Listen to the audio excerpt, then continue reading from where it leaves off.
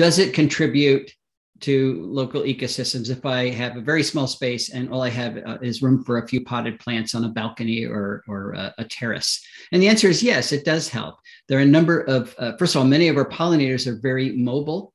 So if you have potted milkweed plants, for example, anything that's blooming, Joe Pye weed, asters, the pollinators will find those plants, even if you're high up on a balcony or low down on a terrace. If you have milkweeds, monarchs typically will find them and actually reproduce on them.